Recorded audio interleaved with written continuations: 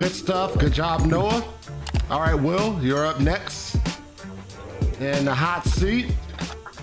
All right, JD, you got it for 5 minutes, man. All right. So I guess I'll start off with some compliments. I do think it is sad that the church is divided over baptism, but I think you're making it more divisive. So let me ask you this. So you're calling yourself the dispensational view. I just feel like for John MacArthur's sake, I have to like defend his name a little bit. This seems like a radical dispensationalist view that is not associated with regular dispensational Baptists. Let me ask you this. Is there anybody else that holds to this view other than yourself? Yes. Is it your wife? I'm joking, but seriously, where can I find this view outside of the Duffy family? Many churches across the country, the Grace Gospel Fellowship, the Berean Bible Fellowship. It's pretty widespread. Okay.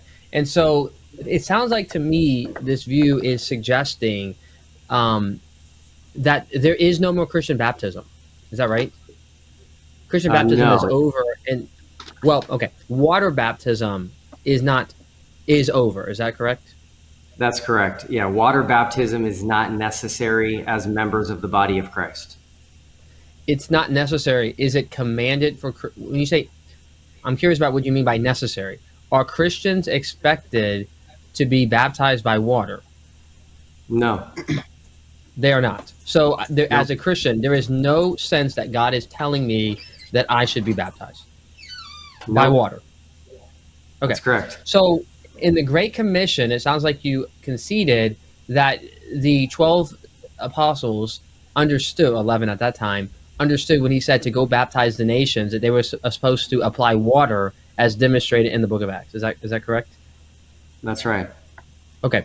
So why would Jesus say that I'm going to be with you, right, to go make disciples of all nations? And you can go into the Old Testament. I mean, the promise of Abraham, he's going to bless all the nations, right? Jesus Christ is going to have the fullness of his rewards because even us, we're all Gentiles here. We are the fulfillment of that command. So they're supposed to go out and baptize the nations. They're supposed to disciple them and teach them all that God has commanded. And he says, lo, I will be with you to the end of the age. Okay. But you're saying that the baptism part is not to the end of the age. I'm trying to figure out how you're disconnecting Christ's promise that I will empower you to do the Great Commission to the end of the age, and yet actually to baptize them is not to the end of the age. Sure. So Acts 1, they ask Christ if he's going to restore the kingdom to Israel. The day of Pentecost is one of the most Jewish days there is. So what I'm stating is that those people who were saved early on in the book of Acts were saved into Israel, and that the body of Christ, the church today, did not start until Acts 9.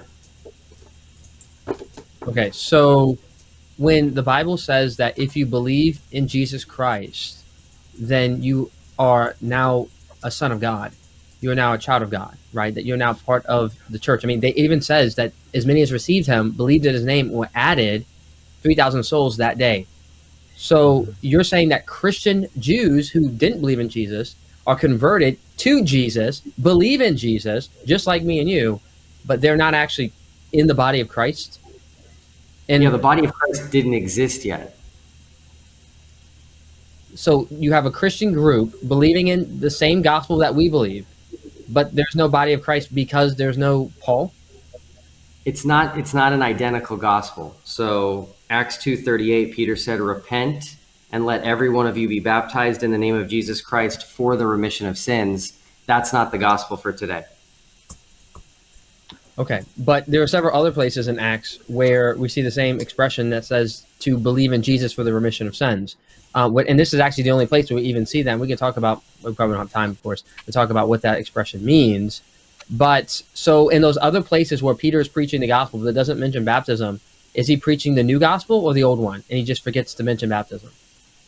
I don't know which specific time you're speaking about, but part of believing in Christ, JD, is believing what Christ said you must do to be saved.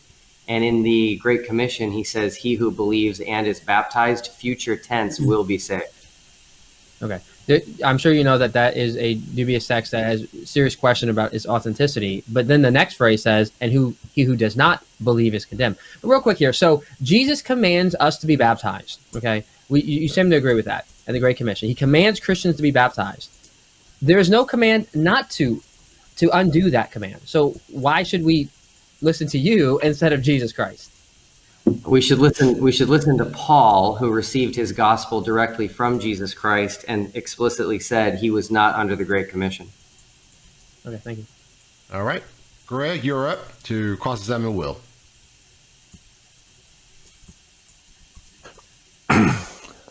Will, I appreciate your attention to the text of the Bible. Thank you for that. I think your view is pretty crazy, like seriously, like out of line with the whole church from history. But let me deal with you on the text, okay? So when Paul says in 1 Corinthians 12:13 that you're baptized by the Spirit into the body of Christ, do you think that doesn't mean baptism in water? Do you think that doesn't mean the rite of baptism? That's correct. Yeah, I mentioned that in my opening statement. We have many different types of baptism in the Bible, and 1 Corinthians 12:13 is the textbook proof text for Holy Spirit baptism. Okay, so I agree that there are many different baptisms in the Bible. I've made this point in debates and such. Are you saying that when Paul says in, say, Ephesians 4, there's one baptism, he's not referring to anything about the rite of baptism? He's not referring to anything concerning water baptism. Are you familiar with chiasm? Okay, so in Acts 19, when he saw 12 men that were the foundation church for Ephesus, and he said, "Did you receive this?" and so forth. The Spirit, were you and then you rebaptized them. So do you think that was not in water?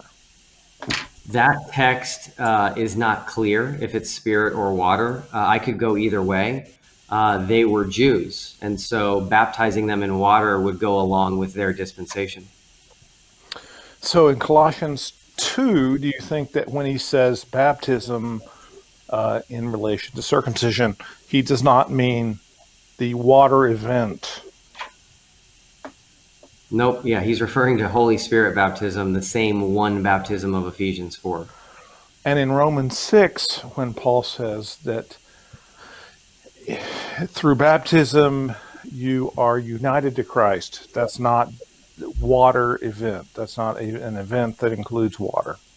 Nope, that's Spirit baptism. All right. In 1 Peter 4, or 3, does Peter mean that the parallel between Noah's flood and the ark and baptism now saves you, that he does not refer to water at all? And that is absolutely water baptism there. Okay, so Peter says baptism saves you, and that's a water event for the believers in those churches.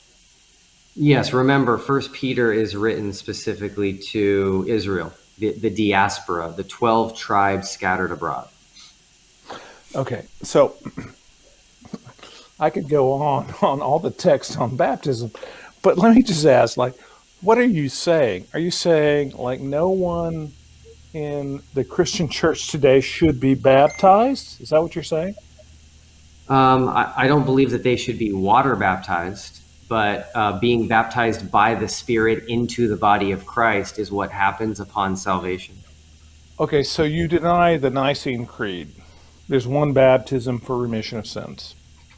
My position is strictly biblical. I don't go to extra biblical sources for my theology. I've been referring to the Bible this whole time, but let me just ask again. So you're saying that a person who comes to faith in Jesus should not undergo water baptism? Yes or no? That's correct. Okay. All right. So you deny essentially the whole of the Christian church's history on this. I think everyone else would say, we're working it out, what's theology. You're saying, don't do it. How about communion? Should we eat bread and drink wine in the presence of God on the Lord's Day? Yes or no? Yes. Why? Because that's for everyone. Is it commanded? Well, I didn't say that you must. I didn't say that you must do it. Is baptism commanded? I would think it is.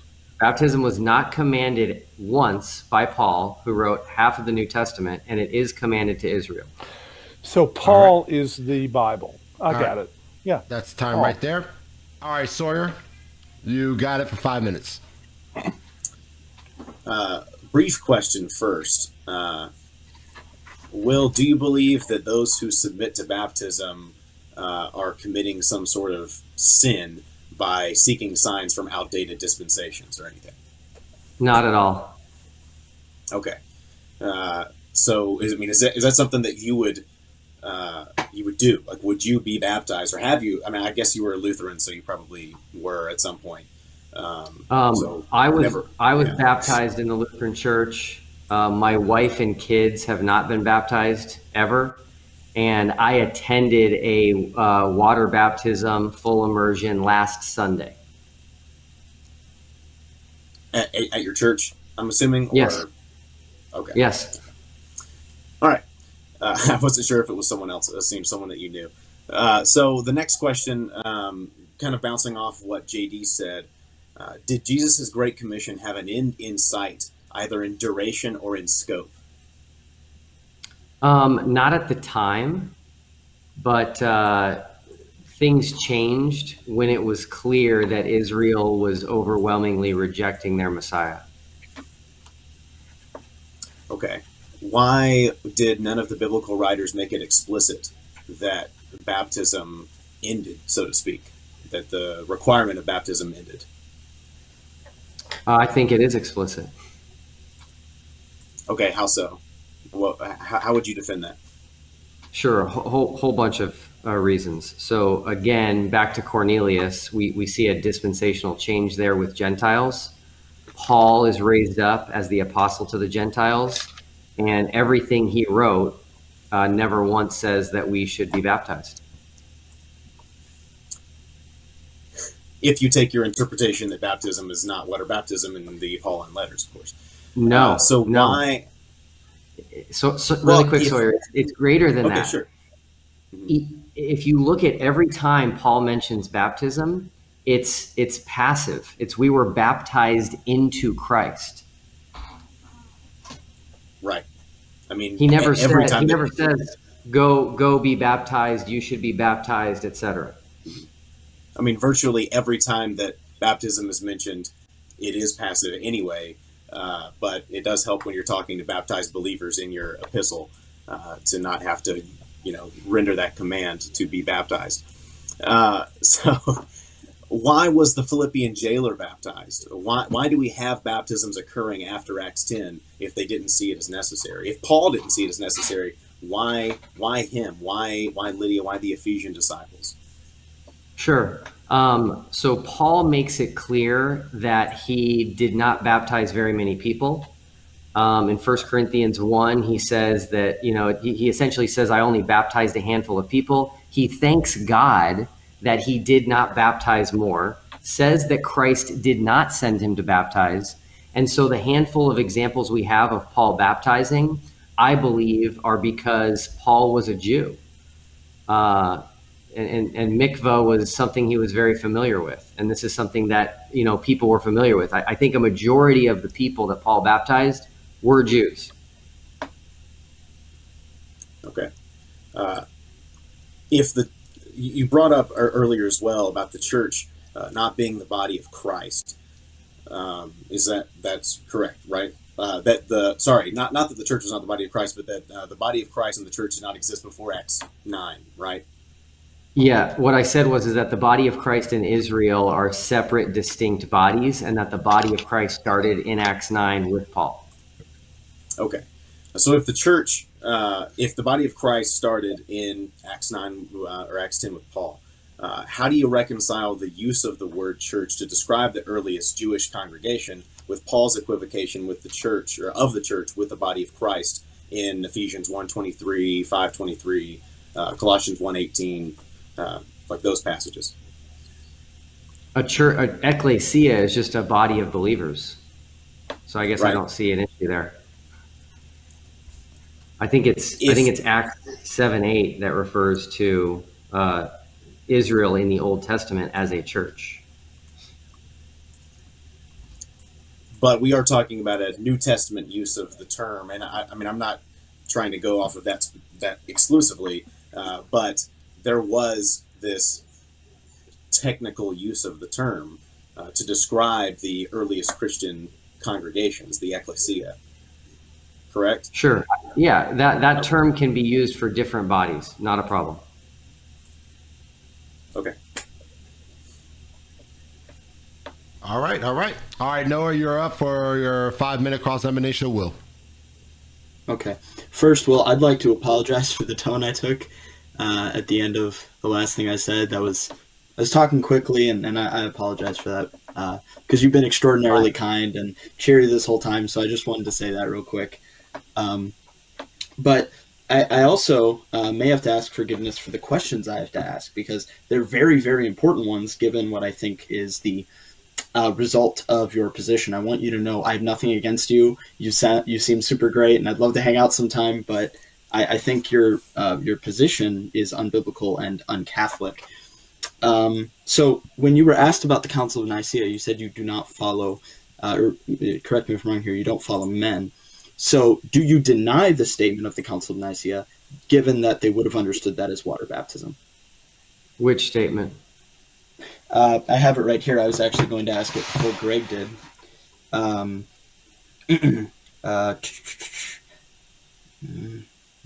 One baptism for the remission of sins. That would have referred to water baptism. And how do you know that refers to water baptism? St. Ambrose of Milan would have interpreted it that way. If you want to, we can walk through St. Athanasius. If you could point me to one saint in the early church who would have taken your interpretation of that council or of these scriptures, I'd love to hear it. I think that's an appeal to authority, and I just have to say that I do believe my position is biblically consistent. Right.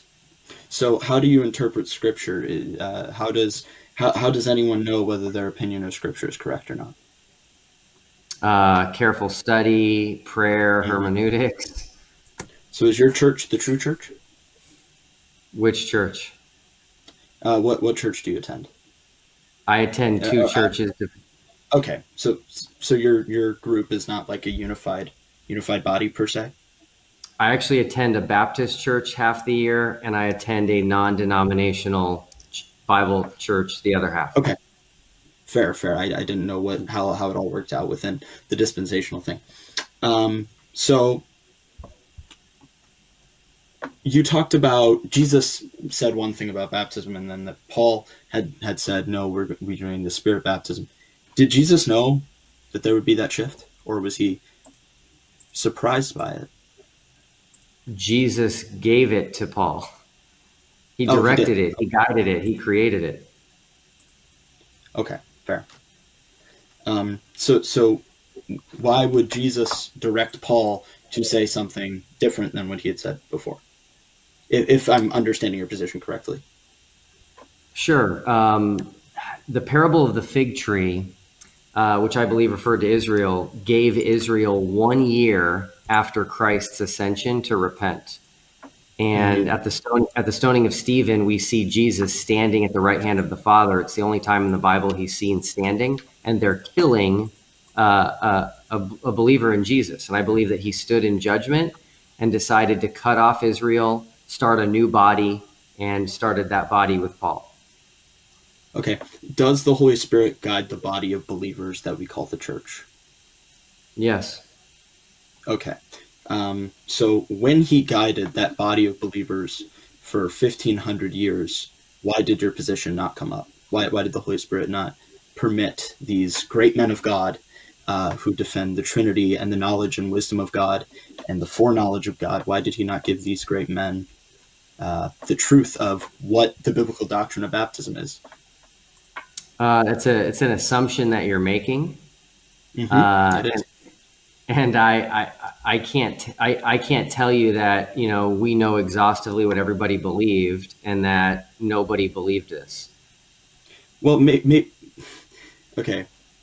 If the church came together at a council, but there was one man on the fringe who believed some, let's say something like absurd, like Jesus was actually a small animal, like something way off base. Are we going to listen to him, or are we going to listen to an ecumenical council with the church guided by the Holy Spirit? I don't take counsels that are outside of the Bible as authoritative in any way, shape, or form. And I do find it interesting that the church today as a whole doesn't even properly deal with the actual biblical council, the Jerusalem Council in Acts 15. Okay. So you do not affirm Nicaea in its entirety, yes or no? Correct. Yeah, that's not scripture. Okay. All right. Good stuff, guys. All right, next up in the hot seat.